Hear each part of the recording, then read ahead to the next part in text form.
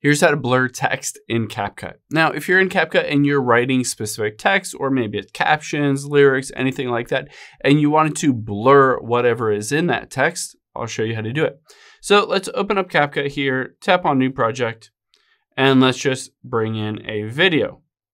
Now I can tap on text at the bottom left here, and I'm gonna hit on Add Text, and I'm just gonna say, go for it, exclamation point. Now, if I wanted to blur this, I have a couple different options. Let's tap on this text here, and I am going to tap on Style at the very bottom, and let's go over to Animation.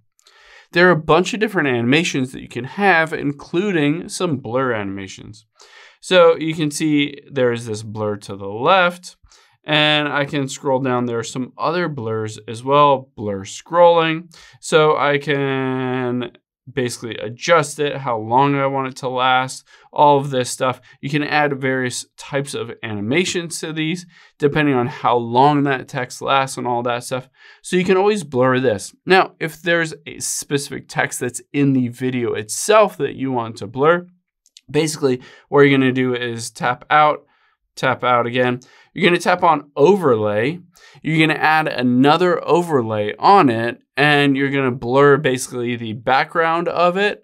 And then you're gonna make sure that basically on the overlaid version, you're gonna choose a little mask and invert it so that it shows just the blurred version of the background in that specific portion. Hope this helps. If you have any questions on that, leave them in the comments down below, and I'll catch you on the next one.